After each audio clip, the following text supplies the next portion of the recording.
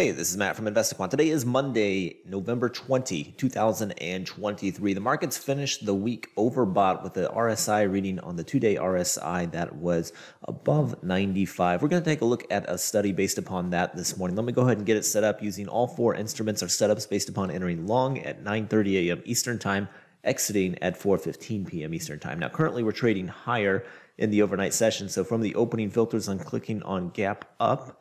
Then I'm going to the indicators library and I'm going to grab day after two-day RSI above 95. That's an overbought reading from the active today. I've just clicked on that. The next thing I'm going to do is put us in a similar market environment. We closed above a 10 and above a 200-day simple moving average. I've grabbed both of those. And lastly, in the calendar library, I'm going to say that today is Monday. I just hit equals next to it and we've got all of that information added. Now I can click view results.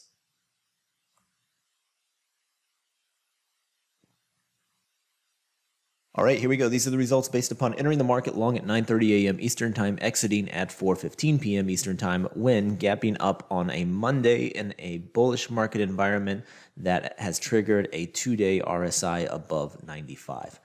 Historically, 36 samples here in the S&P. We've got 50 in the NASDAQ, 49 in the Dow, 33 in the Russell. Win rates coming in a bit mixed. S&P and Dow both pretty weak. S&P, 31% of those closing above the opening print.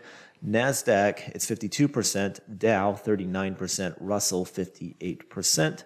If we take a look at the average moves, the average move to the upside is larger in the S&P.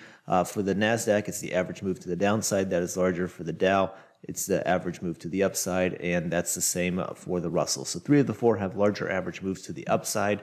Win rates are mixed, two of them weak, S&P being the weakest, Russell being the strongest. So a bit mixed here on the results. Hopefully you found that helpful. Good luck today. We will see you next time.